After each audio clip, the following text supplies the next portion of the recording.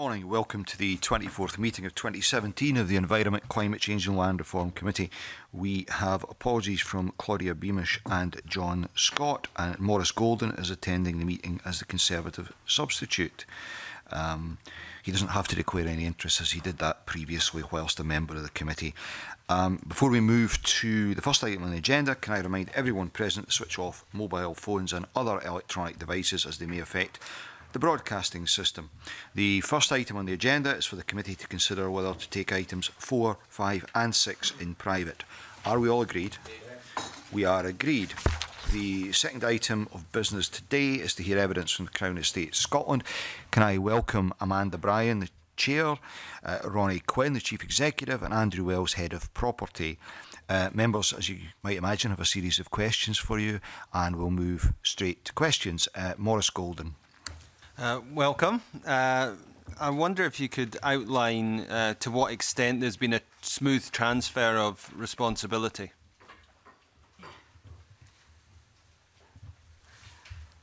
Thanks very much. We're delighted to be here. I think it's really important that we have the opportunity to come and speak to you. Obviously, new organisation, really embedded in Scotland, with decisions taken in Scotland and the benefits from the assets really being managed for the benefit of communities, stakeholders, local authorities and others. So really pleased to be here. As you've recognised, we've just been through a period of transition. I think personally, coming into it, it's been a relatively smooth transition. I have to say the Crown Estate put in a huge amount of effort into ensuring that all of the systems were in place in order to facilitate that transition. And obviously it's taken us a little bit of time. It took until the start of May to get a new board in place, but we've now had 3 board meetings, and we're moving to develop a new corporate plan, which I'm sure we'll touch on during these proceedings. So I think we're now getting all of the different tools in place to make sure that we can manage the assets effectively in this interim period, which is what we've been charged with. Thanks. To what extent, and I appreciate you're a relatively small organisation, but what plans do you have in place to ensure you have the right controls in with respect to your internal and external procedures? And do you have any plans to enhance your internal and external audit function? All right, okay. I'll ask Ronnie to say a little bit more about this, but obviously as a board, we've really been looking at governance and all of the processes that we need to have in place to ensure that we are managing the assets effectively. We obviously have an audit and risk committee in place, and we've also established an investment committee because we think that's going to be a key issue for us going forward is how we manage investment. In terms of both internal and external audit, I'll ask Ronnie to say a few words. Thank you, Amanda. Quite simple, to be honest. Last year we staffed up to ensure that we had a finance team. We're augmenting that next week, in fact. So that'll bring the finance team up to a total of 3. We took the view that it's actually too small of an organisation to have a full-time internal audit function. However, we've got arrangements in place for external audit, and the processes, etc., were shared with Scottish Government prior to the transfer. Thanks. In terms of staff morale, do you? I wonder if you could comment on that and say what procedures you have in place either to measure that throughout, whether it's, again, appreciate your size, but 360-degree feedback or other appraisal processes that might allow you to track that over time. The last all-staff survey we did was in December last year. We would normally do them on an annual basis. In December last year, we had high 80s, a great place to work, high 80%, great place to work. There were a couple of areas that we were working on, and that we're working through that just now. We take the time once a quarter to have a full half-day session with everyone, and that's a really useful way of testing the temperature and how things are. I think as much as anything, we haven't seen a huge departure of staff from the office, which is, I suppose, as good an indicator as any. We've had the sort of normal turnover you'd expect, but no great exodus. Thanks. Okay, thanks. Emma Harper. Thank you, Convener. Good morning. I'm interested to hear about engagement with communities, and in terms of practical measures that you've engaged with to involve communities, and how has that been undertaken? Okay, I'm going to ask Andy to say a little bit specifically about some of the work that's been going on at Glenlivet, but I'll talk more broadly about what we've been doing. I and the rest of the board have been very keen that we get out and we are engaging across the piece with communities and with wider stakeholder groups, and indeed with local authorities as key stakeholders. Personally, I've had a range of meetings with different organisations, including Community Land Scotland, and many of our tenants and tenant representative groups. So, been getting out there and doing a lot of that. The board has committed to having board meetings out around Scotland, so at least 50% of our board meetings will take place out with Edinburgh. So we've already had meetings in Argyll and in Shetland, and as part of that, we've been looking to engage with a wide range of different groups, including community organisations. One of the things that we're looking at going forward is how we carry on with that engagement, and we're in the process of commissioning 2 pieces of research, one focusing on our tenants, to get some feedback from our tenants in terms of how they feel we've been doing, and whether there are any areas to be improved. And the other piece of research is around wider stakeholders. So through that, we'll be engaging with a range of different, both sectoral groups, but also community organisations, to get a sense of, again, how we've been doing, where we can improve, and how we should be engaging with these different groups of people going forward.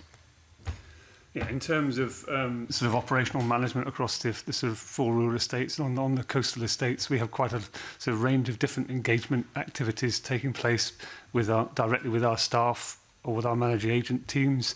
On Glenlivet, we've had a long-established, very close working relationship with the community there. We've worked with the Tom and Town and Glenlivet Development Trust and the Cairngorms National Park, for example, on the Heritage Lottery funded landscape partnership project, which is very much now moving towards its sort of delivery phase. So that's been a very close working relationship. We've had a sort of formal arrangement through a liaison group with the community there for many years, and still continue to build on that. Other examples, we've worked with Rosewell Development Trust on the Whitehill Estate in south of Edinburgh. We've got our managing agents, marine officers who work within Bidwells, who do a huge amount of work on the west coast, liaising with various community groups, working with mooring associations and other community groups in both a formal and an informal way. So it's something, as Amanda says, that we're very keen to continue to build on, to look at how we're doing it, where we could do it better, and start to sort of build that more formally into the new business. Okay. Just another quick question. The board membership, does that help support the engagement of the communities, and like different members will take a lead in engaging certain communities? Yeah, I mean, what we've done is, because the board members have a range of different backgrounds, we've identified different aspects of the business where they'll take more of a role. And certainly the expectation is that the board members will engage widely with different stakeholders and within that sector, and work to support staff in doing that. That's certainly very much the expectation. Okay, thank you. Thanks. If you've identified any shortfall in that range of expertise on the board? Are there any areas of the Crown Estates operation where you maybe don't have that at board level? I think it's early days at this stage, but it's certainly something that I've committed to keep a watching brief on. We have the scope to have up to 8 board members, and we currently have 8 board members plus myself, and at the moment we have 6 plus myself. So we have 2 appointments in hand, so that if we identify that we do have a gap, that we could actually go out and appoint additional members. But we obviously have to be cognisant that it's an interim body, so we would need to know what might be following on before we took any steps in that direction. I'm thinking specifically around farming, because you'll be aware that there has been a concern voiced that from that element of the Crown Estate, that an understanding of the needs of the farming part of the estate needs to be there, and they want to have their voice heard. Are you satisfied that at board level that is the case? I think that while we don't necessarily have a farmer on the board, we have, I think there's 3 of us that have considerable land management experience on the board, and are actually relatively well connected with the farming community. So I don't see that at this point in time as a specific shortcoming, and we're certainly looking to engage. I've been involved in meetings with Scottish Tenant Farmers Association, with NFUS. We have another meeting with NFUS Tenants Working Group coming up, and we're also meeting with the likes of Henry Graham, who is dealing. He's one of the agricultural champions, and really, he's keen to explore with us how we look at I guess, opportunities for introducing new entrants into farming. Sounds like you're on top of it. That's good. Thank you. David. Thank you, Convener. Can I move us on to a discussion about the Islands Bill? Perhaps to declare an interest as a Highlands and Islands MSP. I've got a great interest in that. I'm very keen to see the philosophy of trying that Islands Our Future realised in practice. Could you give us a progress report about the setting up of the pilot scheme for the management of assets in relation to Orkney, Shetland and the Western Isles? Okay.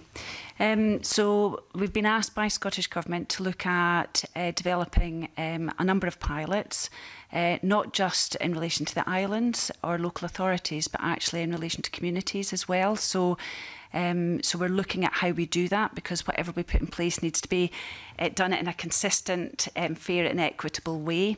So the first thing that we're doing is we are looking at the proposal that has been put on the table by the islands authorities.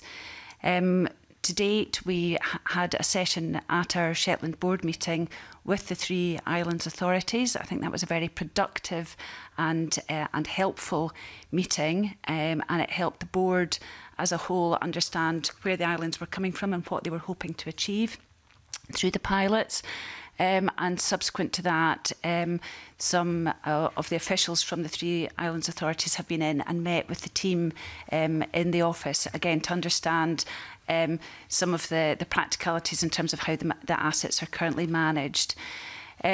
We appreciate that this isn't something that's going to happen overnight, but we do want to proceed with a degree of pace. And in order to help this process, we're looking to appoint 2 fixed-term appointments to develop a pilot's scheme. So that's where we're at the moment. Thank you for that. There is obviously a danger that in any organisation things drift, and I accept, obviously, that you want to see these pilot schemes happen. Would you say that the pace and the speed that you have in your corporate head is the same as Orkney, Shetland and Western Isles? Oh, I don't think I've specifically asked them that question, but the impression that I got when we met was that they were happy to have had that conversation, and they were delighted to be having the open discussion with us. So if you come back in a year's time, we would have a pilot scheme? I would hope that that we would have made good progress towards a pilot scheme of some kind. Can I move on to another area that is still relevant to this, and this is the decentralisation of jobs and functions. You know, in the history of Parliament, there's been some debate about that, and the philosophy, which I don't need to give any lectures to anyone today, is that all Scotland pays for public sector jobs, so all Scotland should benefit. And I think in the second session of Parliament, there was a major move with the relocation of SNH from Edinburgh to Inverness, which I have a certain interest in that I live in that particular patch. How realistic is serious job location from Edinburgh to Orkney, Shetland and Western Isles? This, at the moment, we're an interim body, and as far as I'm aware, there are no intentions for moving staff.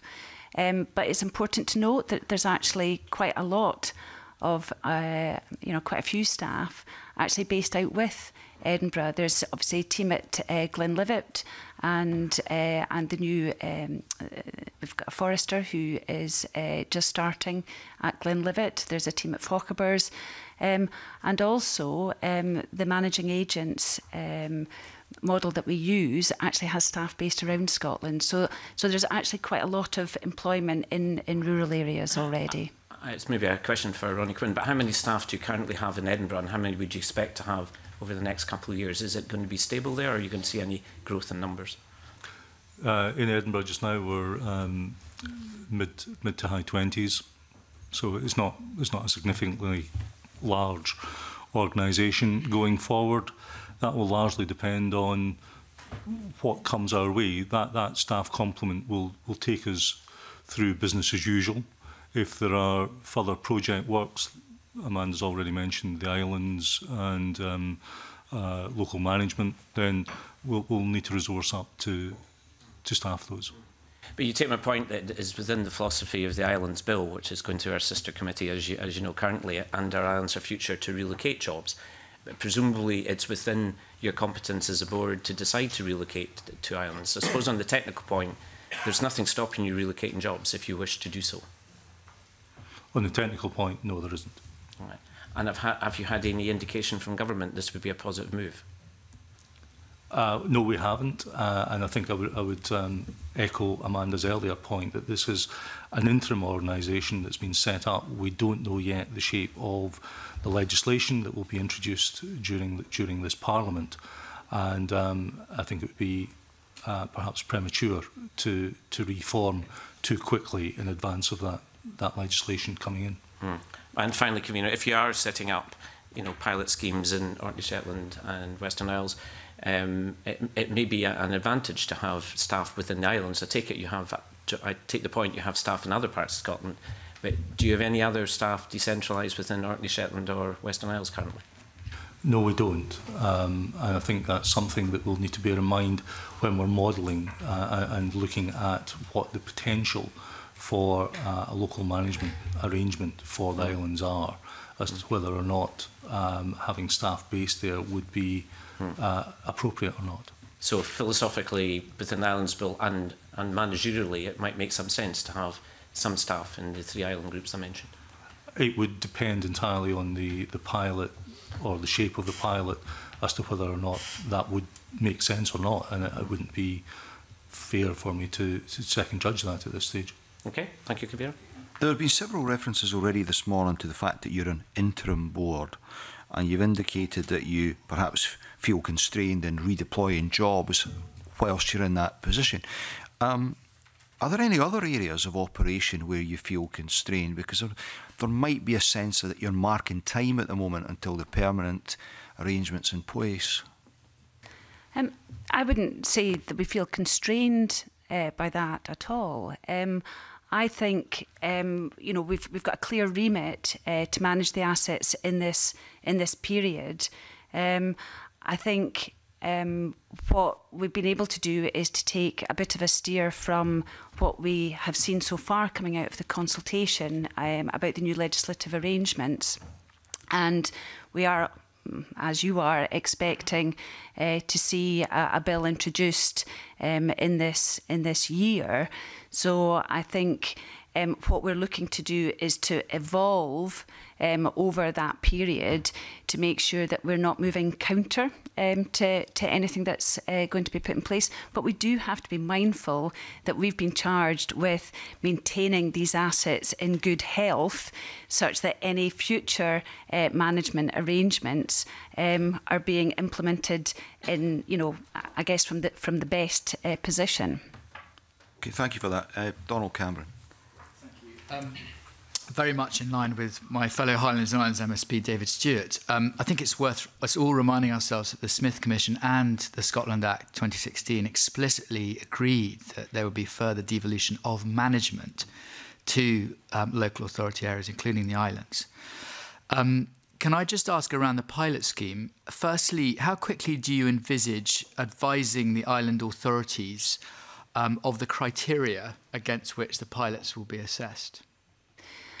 One of the things that we're looking at is making sure that whatever criteria are put in place, that the same criteria that we would use to assess any proposals would be exactly the same for any community or other local authorities coming forward, not just the island. So it's essential that we make sure, as I say, that they are robust and that they are consistent. So that, I think, is the overarching priority. The key thing from our perspective, you've heard from Ronnie already that we've got a relatively small team who are already having to manage the assets on a day-to-day basis. So I would like to think it would be as soon as we can get a dedicated resource in place, and we are taking steps already to put that in place. So I'm not going to say it's tomorrow, but I'm not going to say it's next year. I would hope that it would be sometime in the next couple of months. Okay. It's a very interesting answer because on one view, different local authorities will have different ideas clearly about how best to use it. So, for instance, in the Western Isles, which I was in Stornoway last month, they may have an idea of working more collaboratively with community landowners, for example. How do you ensure that the pilot programme is responsive to local needs? I think the models, I suspect that there are myriad models out there. So what we have to do is ensure that the criteria isn't about the exact detail of the model, but it's about, will it ensure that the assets continue to be managed in a positive way, and can we, as Crown Estate Scotland, meet our obligations to Scottish ministers in relation to the financial systems, etc., etc. And I mean, Ronnie's already done some thinking on this, so perhaps Ronnie, you might want to just share some of your thoughts. Yes, I mean, I would agree that there are some differences in the way that the islands in particular would like to move forward, and that's actually only become apparent within the last couple of weeks, truth be told. Just echoing what Amanda says, I don't think there is a one-size-fits-all, but I think in formulating the way ahead, we need to be at least consistent in how we do this. And I think it's also fair to say there was a recognition amongst all those round the table that it was, while proceeding with some degree of alacrity was important, the really important thing and the priority was to get it right first time and to get something that would work across the board. And I think that was a very useful sentiment to take away. Thanks. Richard Lyle. Yes, good morning. You're quite a new organisation, so basically you have to fit in with other organisations that already are on board. I'd be interested to know how your relationship is with the Scottish Land Commission, Her Majesty's Treasury and with Marine Scotland. I've got other questions after that. Okay, I'll take the first and the third, and I'll pass to Ronnie for the second. Scottish Land Commission, I personally have had meetings with both Andrew Thinn as the Chair and Bob McIntosh as Tenant Farming Commissioner. They've been very positive meetings, really looking at how we can engage with their agenda, and particularly important on the tenant farming side of things. So, and we expect that relationship to be ongoing, recognising the work that they're doing in terms of reviewing the role of agents, for example. So we're looking at engaging with them on that. In relation to Marine Scotland, we have I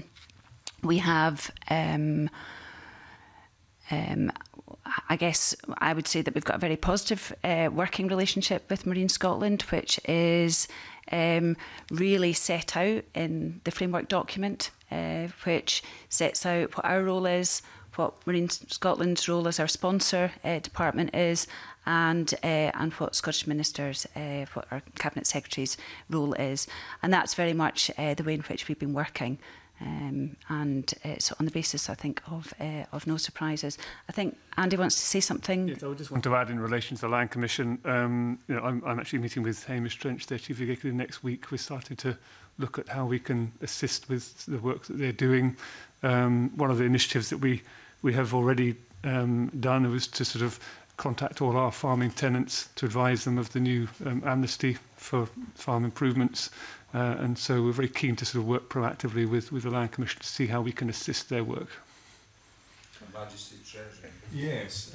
Before I go on to that, if I just confirm and endorse what Amanda was saying with regards to Marine Scotland, we've had a close, not even before transition, we've had a close working relationship with Marine Scotland, particularly around things like aquaculture and offshore energy, and that's continuing at least on a weekly basis. There are ongoing meetings. With regards to Her Majesty's Treasury, I have to say there's no special relationship there.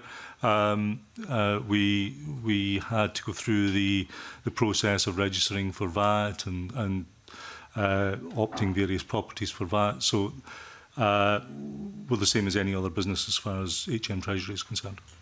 Right. So Crown Estates Scotland, and you've got Crown Estates UK. What relationship do you have with them?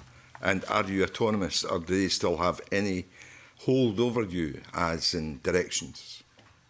A great deal of money, time and effort was spent in making us autonomous. So as at the transfer, physically the cables were pulled out of the connections into the London organisation. There's no direct oversight of Crown Estate Scotland's activities by the Crown Estate based in London. We have entered into an MOU where we will have 2 annual meetings to coordinate on things like joint projects and, you know, I'd evidence things like the offshore renewables joint industry project, things like that. This particular year, it was focused on the numbers from last year going into the Crown Estate's annual report, but it's fairly high level, and there is no interference. There's no line of control, if you like, between London and Crown Estate Scotland. Right, some people may not like my next question, but I'm going to ask it anyway. Crown Estate Scotland, the statement you started off, you missed out one important factor. You manage the estates on behalf of the monarch. The monarch remains the legal owner. Can I refer to it as a royalist before anyone questions the reason I'm asking it? Responsibility for financing the sovereign grant will need to be reflect the revised settlement of the Crown Estate. Which part do you play in the settlement of the sovereign grant? None. We remit our revenues to the Consolidated Fund at Holyrood. It's a matter for Parliament and Government as to what they do with those revenues. Thank you. Lee Carson. Thanks, Convener. Good morning. It's a definition as well, so it's maybe appropriate to ask this question at this time. The Scotland Act 2016 indicates that assets should be held as an estate in perpetuity, what does that actually mean? I'll take that. In estate and land, so there are quite a number of challenges to managing this. So, for example, we don't own shares in companies. We can't make the classic investments that other entities may make. We have to invest that property, that capital, in property. We can't trade, things like that. So it's maintaining it as an estate and land. Right, I get that. Can I just pick up on you've referenced there the autonomy that you have from Crown Estate UK, but of course they still hold on to one of the assets in Scotland, Fort Kinnaird. Are you aware of any progress in resolving that issue, or is it a dead issue as far as you know? It's not something that we took a front line in negotiating. It's not something that we're aware of any ongoing discussions about. Because it does seem such an anomaly. Okay, let's move on. I want to look at the issue of the sale of assets. I think we're told that there are plans to sell some of the Crown Estate assets. Could you outline why those are being sold, and would that be kind of normal business? I'm not sure how familiar everybody is, but at day one, we started with no funds in the bank, and in terms of managing the assets, we have to handle revenue and capital separately. If we wish to continue to invest in our estate, which includes investment in agricultural buildings, for example, then we need to raise capital. And you have the ability to borrow from the Scottish Government, however. So, yes, we do, but a decision has been taken that that we're going to, I guess, raise our own capital. That's traditionally how the estate has been managed, and that's how we're intending on going forward at this point in time. So could you outline what assets are planned to be sold? Okay, I don't know if Ronnie or Andy wants to take that. Andy can take it. Yes, as Amanda says, in terms of our sort of business model, the Crown Estate historically and Crown Estate Scotland, we need to raise the capital from the assets we manage in order to reinvest that capital in property and land to grow the asset value and to generate the revenue that we ultimately surrender to government. And that hasn't changed following the transfer. We worked very hard in advance of the transfer to put in place a pipeline of sales which would help us to firstly meet our expenditure obligations in the first year of operation, and also to start to build up a small capital fund to allow us to carry that forward for our ongoing management. And historically, that's something, again, that we have disposed of assets in Scotland, and it's along a similar sort of scale that we're talking about, although we had to sort of increase that in the first year of operation to start to build that capital fund. So we're talking about raising around 10 million in asset sales in the first year of operation of Crown Estate Scotland, and that's coming from a range of different sales of residential properties that we hold. A number of farms are in there. We've got an open market sale currently active from the Applegirth estate. We've also had capital income coming in from dealings that we did last year, where the income's coming in this year, servitude payments for electricity pylons, for example, and also capital for strategic land sales that we've negotiated some years ago, and quite substantial income coming in this year from those strategic land sales. So the income from capital comes from a wide range of different transactions, and on the coastal side that could be dredging activities around the coastline, and from a range of the assets on the rural estates. The other side of that is if we have an ongoing investment programme in buildings, putting up new farm sheds, replacing roofs, electrical and asbestos works on residential and other properties, and a whole range of other sort of liabilities that we need to manage from the perspective of the estate. So what we've put together has been a budget for this year which allows us to manage those liabilities and investment requirements, while also starting to build a small capital fund to allow us to roll that over for next year. Can I just pick up on the point you said there was open market situation with regard to apple girth. Are those farms that were vacant, or are they farms that had tenants? And if so, are you going to sell to the tenants? The particular one that I mentioned is a farm that became vacant because the tenant surrendered the tenancy off his own will. We negotiated a surrender last year. The decision was then taken that that farm would be put on the open market, subject to a criteria protocol that we developed early on in the new business around farm sales. The open market sales don't happen that frequently within the Scottish business. We are looking at sales to tenants as well as part of the disposals programme. So whether we decide to sell or relet is subject to an assessment of the particular unit, and we would work through that assessment. We wouldn't necessarily choose to sell it every time. We might want to relet a unit depending on the circumstances, but it is very much around the circumstances at the time. Okay, that's good to get that in the record. Mark Roscoe. If we could turn to a specific area of the business, and that's aquaculture. So we know that SEPA are introducing a new regulatory framework, this depositional zone regulation, and that offers some opportunities for the aquaculture sector, but it also introduces some constraints as well. What's your view on that regulation that's been put forward, and how might it impact on the way that you approach aquaculture?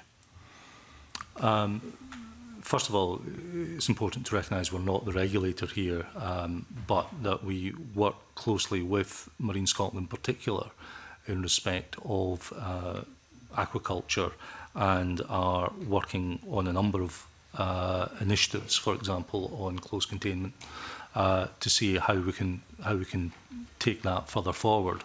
I think we'll approach that more from the side of helping the developer, or helping the fish farmers themselves create best practice and work within those new structures. So what you're saying then is that you're effectively there to support the industry rather than steward the resource? It's a bit of both. It's a bit of both, but we're not the marine planner. Right. Okay. So it appears through the new regulation that we could be in a situation where we have expansion of fish farms in more exposed areas, but there won't be a requirement to regulate fish farms with this new model in more sheltered areas. So what's your kind of view on that? Do you think that's the right balance, or?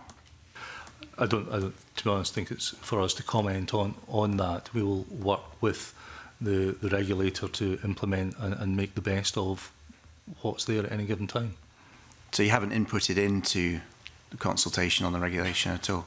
We've assisted with it, yeah. Okay. Can I move on to another issue, convener, and that's fishing rights. So I'm picking up quite a lot of frustration amongst a number of organisations, including fisheries trusts, fishing trusts, about non-native invasive species and some of the challenges around catchment management. Is that something alongside perhaps some of the other catchment issues around flood management, for example, which impacts on your business in terms of fishing rights? Again, in respect of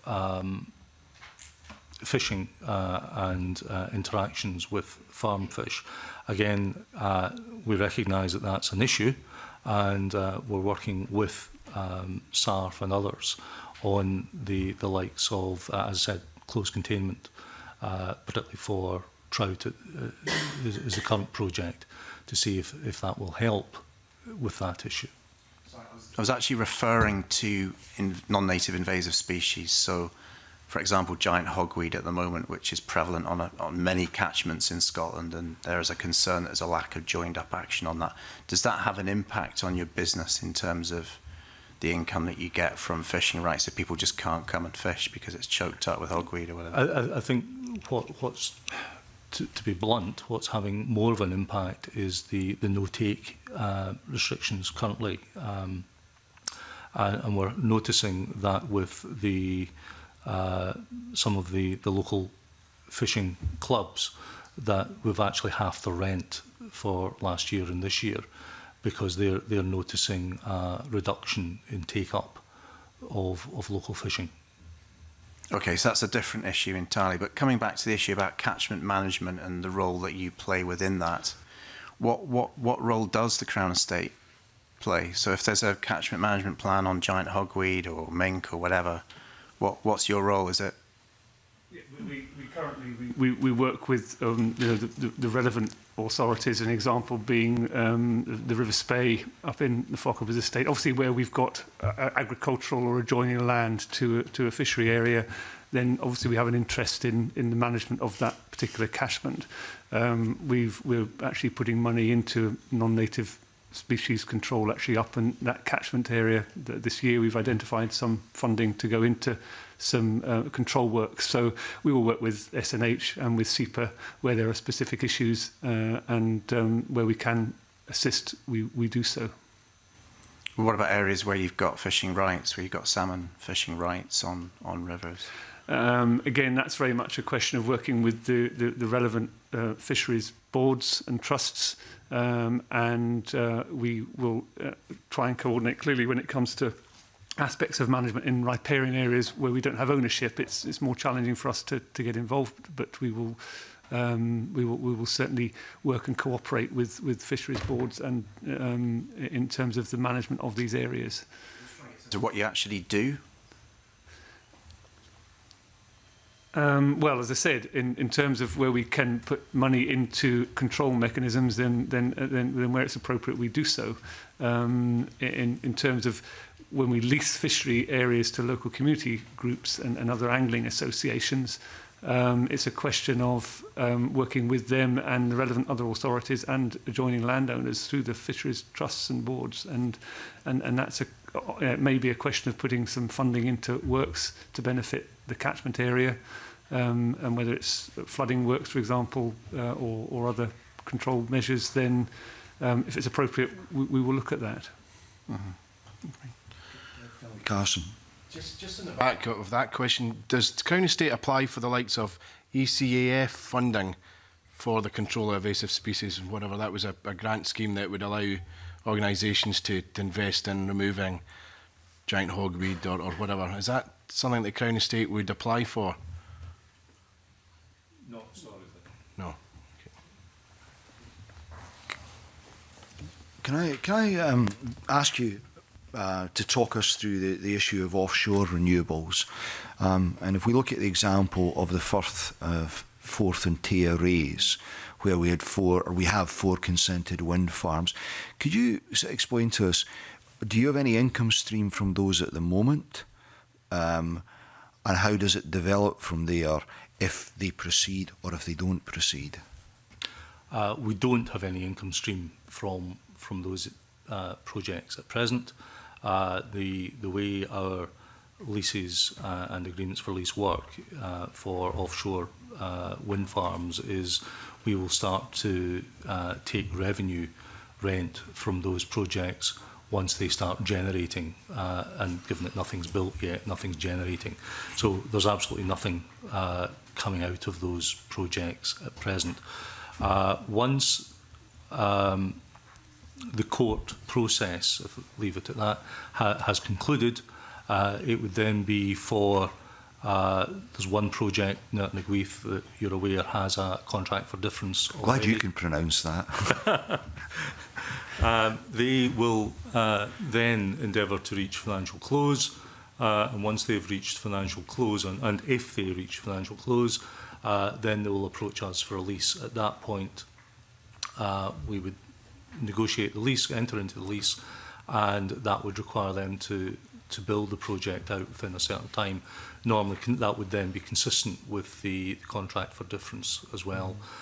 Once they started building and generating, we would start getting some revenue in from those, and that would be the same for the other projects, the out of Forth and Tay as well, who are consented, but they would then need to apply for the CFD. Mm-hmm.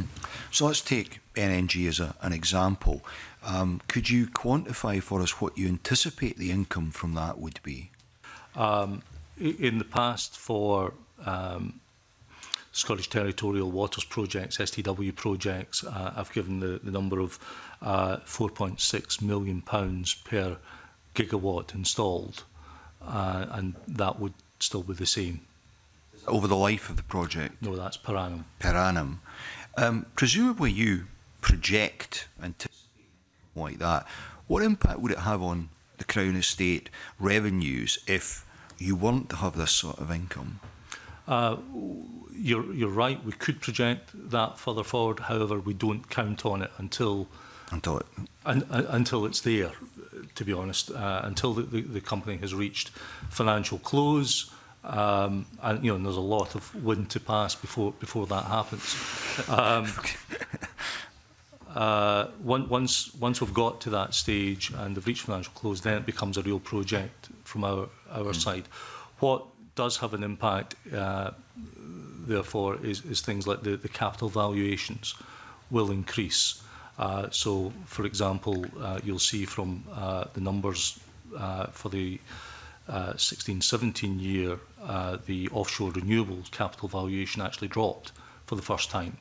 And that's a direct consequence of where we were in the court process at that point in time. That valuation was correct at 31st March. At that point, we hadn't had the Inner House's decision. So it does have a direct impact on our capital valuation at this point in time.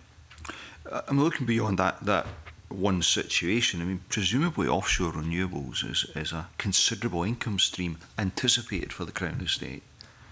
It is. It's certainly got huge potential, and the team have worked really hard, along with developers, to bring these projects forward. And you know, it was great to see the Morpeth project in the Moray Firth get its CFD earlier on this month. That, along with the Beatrice project, that along with the Aberdeen Bay and the Highwind Scotland projects, mean that, you know, Scotland's actually doing very well in offshore wind, and I think that is a testament to the work that the developers and indeed we've put in to make this happen. But I think what we have to start doing now is looking to what's going to happen going forward, because it takes, you know, 8 to 10 years for these things to come to fruition. Okay, thanks. Can I just move this on a little bit as well? Could you outline for us what impact you envisage the forestry bill and Brexit having on the operation of the Crown Estate? I mean, at this point in time, I have to declare a bit of an interest because obviously I have another role with the Forestry Commission, so it's probably not best if I comment on the forestry bill. So, Andy. I'm not. In terms of the bill, you know, we manage some 5,000 hectares of commercial forestry spread across the 4 rural estates. The bulk of that at Glenlivet. It's fairly fragmented estate woodlands, not large-scale commercial plantations. We manage those, you know, alongside good sound silvicultural practice with Forestry Stewardship Council certified according to the UK Woodland Assurance Standard, and we're continuing to manage those woodlands in a sustainable way to generate revenue from timber, but also to drive a lot of local benefits for tourism, recreation, and environment, etc. So, you know, I see that work continuing. It's very much integrated with other aspects of our estate management. Clearly, you know, some of the forestry assets we may look at of disposing as part of our sort of to raise capital. So that may be something we'll be looking at. And you know, we'll continue to be working with other partners to maximise the benefits we can from our forest management. So we don't see things changing significantly as a result of the forestry bill. We already work very closely with Forestry Commission Scotland, and as that evolves and changes, we'll continue to work with them in relation to our forest management. As regards Brexit, clearly we all know there's a huge amount of uncertainty around what will happen there. You know, from the rural estate perspective, we have some 200 farm tenancies across the estate. That's a significant proportion of the let land in Scotland. That ranges from upland agricultural units in Glenlivet to some fertile lowland farms at Fochabers and Applegirth. Different sectors of the agricultural will be hit differently by Brexit, and there's no doubt that we're going to keep a close eye on how that is impacting on our farmers. We're hoping to run a number of events with our farm tenants to help them to prepare for Brexit, working with our managing agents and the expertise that they can bring to help our tenants to prepare. But how they will be impacted and what impact that will have on our revenues, it's hard to say at this stage. Case. Yes. Right. Okay, that's fine. Kate Forbes. Thank you very much. So you obviously have a duty to maintain and enhance the value of assets and to return any values that are obtained from them. In what sense do those restrictions have a practical impact on how the assets are managed? Is this about the need to maximise revenue that you're asking about? Or to maintain and enhance the value of the assets. I guess that's what anybody who manages assets is going to be looking to do. Is you never want to see a deterioration in the assets, and you don't want to see income drop. So I think just in terms of doing business, that's what we would be looking to do anyway. I think what we're in terms of with Crown Estate Scotland now taking on management of the assets, what we are looking to do is to maximise other benefits where possible, and I think there's actually been some very good examples of where wider public benefits have already been delivered. We've already talked about some of the work at Glenlivet and Fochabers, but one of the first things I did was go to Spey Bay and look at how the organisation is working with Whale and Dolphin Conservation Trust at Spey Bay. And I think that's the largest visitor attraction in Murray in terms of footfall. So obviously that's delivering quite a lot of different public benefits. But going forward, we are looking at how we can really maximise and balance up that delivery of increased revenue with delivery of other public benefits. And we're not the only public agency or public organisation to be doing that. And I'm keen to learn from others in terms of how we go about that. And we've certainly been speaking to Scottish Canals, who I think are going through a similar process. So very keen to work with others and to learn from them in terms of different ways of doing that. Yeah, I suppose your answer goes right to the heart of the question, and because I was going to follow up with how you balance that with other aims around sustainable development, about sort of environmental stewardship, because there will be a lot of people with a lot of different views of what your aims are, and how do you balance that duty to maintain and enhance the value of the asset with at the same time meeting other aims around the environment, around communities? I mean, obviously, we're working within the framework of the 61 Act at present, so therefore, there is very much an emphasis on the financial aspect, albeit with, taking cognizance of good management, and we're looking to explore that as much as we can until any new legislation is in place. But I think this is actually where the opportunities lie as far as the assets go in the future. And then, it will depend on what comes out of the legislation. But I think this is where we can have a really good debate and discussion about where that balance lies in terms of delivering benefits for, across Scotland. And I'm really keen to hear about some of that. We are looking at how to measure some of the other benefits that we're currently delivering. And I'm going to ask Andy to say a few words about we're doing some work around what's called total contribution, I think it is. So, yeah, I mean, historically, the Crown Estate has been a business leader in terms of trying to understand the sort of broader impacts of running the business, not just the financial benefits that we generate for historically Treasury and now Scotland, but also the broader environmental and social benefits. And we've developed historically a programme around total contribution, where we look at how we set up a range of metrics to measure that. now we've transferred to Crown Estate Scotland, we're looking at how we can take that whole piece of work forward. I think very much we've set up an internal steering group to start to look at that. We hope to sort of develop a set of criteria that we can use as a business driver in terms of trying to inform the investment committee in terms of where investments might be made in time. We're also looking at how we can incorporate much more focus on the natural capital agenda.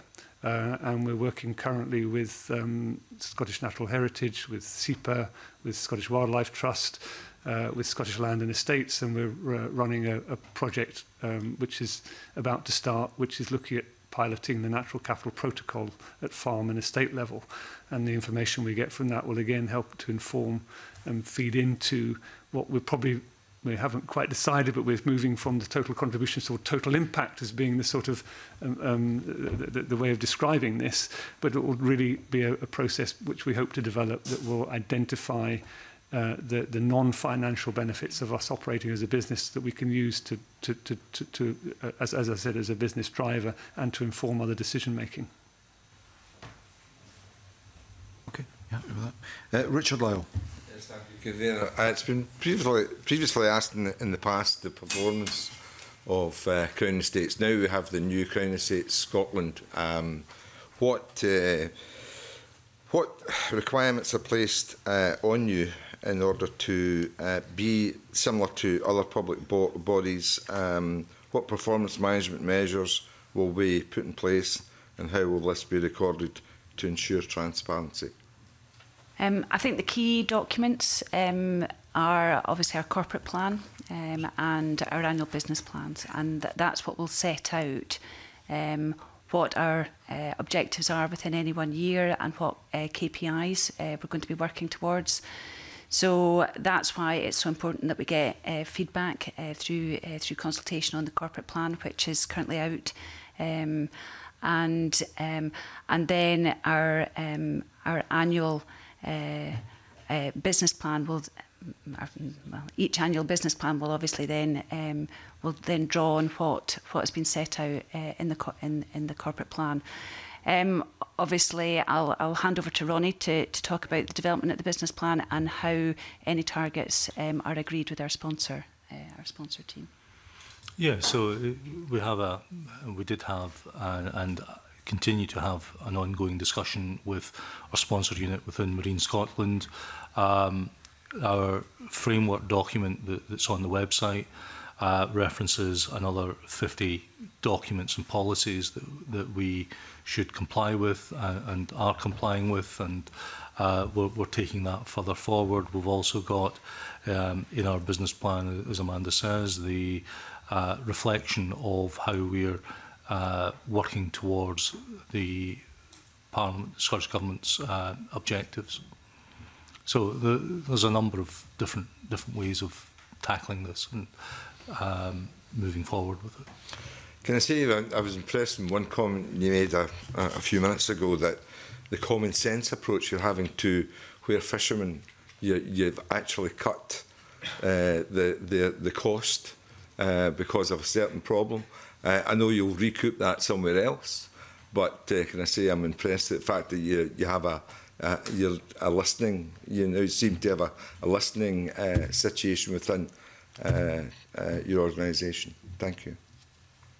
Thank you. Angus MacDonald. Thanks, Convener. Excuse me. Just following on from Richard Lyle's last comment there, the committee has previously said that it hoped the experience, expertise and views of the Crown Estate staff will be actively sought and taken account of in relation to longer-term arrangements. Now, I think Ronnie Quinn may have touched on this at the beginning of this morning's session, but are you and your colleagues sufficiently involved in the planning, and can you give an example of how you're engaging with staff to ensure that's the case? Is this in terms of planning for the longer-term planning? In terms of the legislation or in terms of the running of the business? Legislation and the implementation of the new setup. Okay.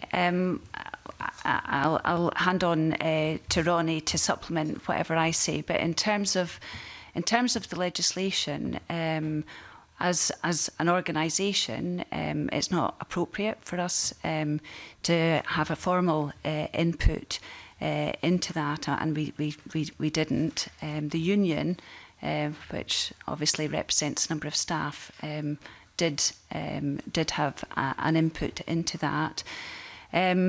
We are being consulted by Marine Scotland on technical issues around the new legislation, because obviously when you're transposing one piece of legislation into another piece of legislation, you need to make sure that everything is covered.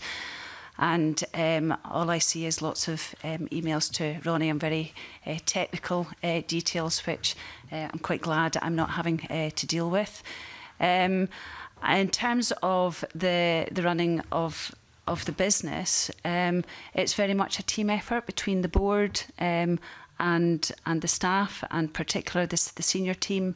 In terms of shaping the corporate plan, we actually had a session which involved the senior team and the board collectively to make sure that we are actually capturing both the deep knowledge of that team, but also bringing a fresh perspective in terms of what the assets could be delivering for Scotland as a whole. So I would like to think that we have a very good balance and a very good working relationship between the board and the staff, with us each playing our respective roles.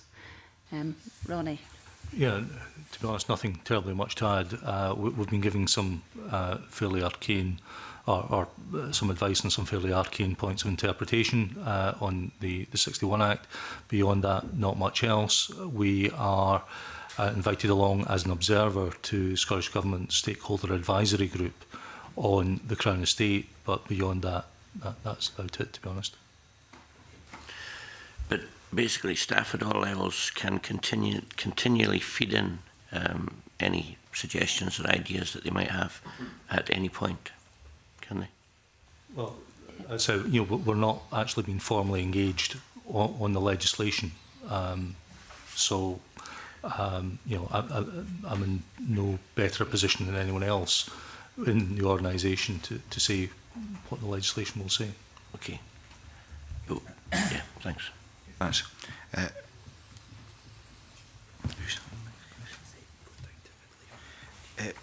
Finlay Carson. Thanks, Convener. You'll be aware that we not only as a committee look after organisations like yourself, but one of our remits is climate change. Can I ask, how are you going to deliver as part of your duty to as a public body to Scotland's climate change targets? Andy, are you going to? I think it's probably better if Andy takes it. We have sort of been in liaison with the Scottish Government-sponsored department. The Crown Estate Scotland isn't actually formally obliged under the Climate Change Act to meet the requirements. But however, we're very keen to work within the spirit of that legislation, and obviously to look at how we can both manage our own emissions, but also how we can mitigate and adapt. In that respect, I mean, the number of ongoing projects like the natural capital work and the total impact, total contribution work, which will ultimately start to look at how we measure and monitor our carbon emissions, both in terms of direct activities and being quite a small business, and an operation of our offices where we have direct control. Obviously, that's relatively minor impact. The broader impact is actually the activities of our partner businesses, our farming tenants, aquaculture tenants, and other businesses over which we don't have direct control. So it's a question then of looking at how we can influence their management activities through facilitation, through knowledge exchange, through other forms of engagement. And we work quite closely with a number of other partners, other agencies. I mean, an example of this would be the work we have continued to do with the Morden Research Institute on farm biosecurity and animal health. We've continued to fund work that they've been doing on rolling out knowledge exchange to farmers, and that has an impact on farm business activity and can influence some emissions as well in relation to livestock management. We've worked with National Park Authority in the Cairngorms over peatland restoration work at Glenlivet. We've helped to facilitate a number of biomass installations in farm buildings. So it's very much a question of us looking at how we can work with our partner businesses and with other agencies in terms of how we can mitigate, and clearly working with our sponsor department as well, and look at how we can build that into our... It's very much a key objective in the corporate plan to work towards Scotland's low carbon economy, and I think that's something that we're very keen to do. So as we move forward and your remit somewhat changes from maintaining and enhancing the value and returning and the return obtained from it more to a less commercial basis and including a widening role in the social enterprise and also the government's objectives, do you see yourself working towards reporting under the climate change reporting framework in the future? Who's having the discussion? There's discussions happening with the Scottish Government about exactly what we will be doing going forward. So I think there's a meeting set up next month. So I think after that we'll be in a better position to know what we should be doing. Okay. Mark Troscoe. I'm going to ask a similar question, but I'll take it to the next step. There's also a biodiversity duty on public bodies as well. So do you intend to report on that? So. Yes, indeed. I mean, we reported on that historically in previous Scotland reports. We're currently reviewing, again, having done the transfer, moved into the new body. We're reviewing all our biodiversity action plans for the rural estates, and starting to look at how we then incorporate that into future business planning, and we have a range of projects ongoing across various properties, which are helping to enhance biodiversity. Again, working in partnership with other key agencies, and examples, quite substantial examples at Glenlivet, where we've worked with the Scottish Wildcat Project, for example, the national park, albeit that area of Glenlivet has now been taken out of that due to a lack of Scottish wildcats in the area. But we've done work on water voles. We've got a community group up there doing a lot of local wildlife recording. So it's something that, yeah, we will continue to report on. So those relate to assets where you have direct control. But we raised earlier the point about assets where you're effectively the landlord and you're working with industry within a regulator, so aquaculture. Would you see your interpretation of your biodiversity duty extending to that as well? No, at present, under our Act, we have to invest in land and in our land, and that's where it is.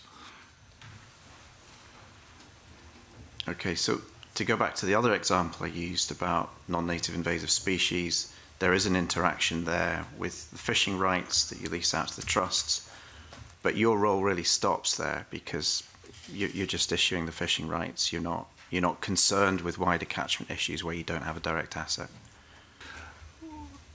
That's the way it is under the Act. We will invest in property and in land, and that's where that varies ends. We can invest to enable investment on our property and in our land, but we have to be careful how we do that. So is that a constraint then, that you don't feel able to get into wider areas of leadership and cooperation? I think we just have to recognise the scale and the size of Crown Estate Scotland, its remit to under the 61 Act that we're still working under to grow and enhance the estate. We have restrictions on our use of capital. We have to be careful how we do that, but it has to be related to our estate. Okay. Just picking up on that point, you've referenced restrictions you're working to, and yet earlier you said that you had no role in seeking to influence the legislation that will provide a framework for your operation going forward. Surely it would be appropriate for you to have some degree of conversation as an organisation, pointing out to government where you think you could take on other duties, where you could operate slightly differently in the greater interest. I think what we've been doing is we've been responding to questions as they've been asked to us. So we've not been proactively lobbying you know, in terms of what we think should be in the new legislation, because that wouldn't be appropriate. But when we have been asked specific questions, then we have responded to them. Okay, that's useful to clarify that. Any members have further questions? No? Okay, well, I think we've covered a wide sort of range of questions this morning. I think it's been very useful. Can I thank all of you for your attendance today? Look forward to working with you in the future. Okay, thank you very much. Thank you. Thank you. Okay, so the third item on the agenda today is for the committee to initially consider petition PE01636 by Michael Traill, which calls upon the Scottish Parliament to require that all single-use cups are 100% biodegradable. The committee clearly has a range of options available for its consideration. I refer members to the paper, and I invite any comments that members might have.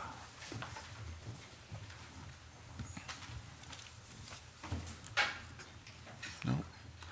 Emma Harper. Quite timely, actually, because we spoke about this last week when various questions were, I guess, brought up about what Parliament is actually doing to have us reduce our disposable cup usage as well. Okay, but specific thoughts on the best way forward at this stage? Can I suggest we keep the petition open and write to the Scottish Government and work out what work they're going to look at as part of their wider work on waste. Okay, and perhaps invite some indication of time frames that they're working to as well? Yep. Yeah. So is that agreed? That's the approach we'll take? We're agreed? Okay. I therefore close the formal part of the public part of the meeting.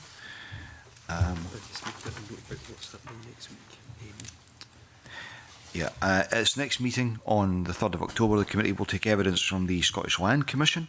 The committee will also review its consideration of petition PE01615 on the state-regulated licensing system for game bird hunting and consider subordinate legislation on water supplies. As agreed earlier, we'll now move into private session, and I ask that the public gallery be cleared as the public part of the meeting is closed.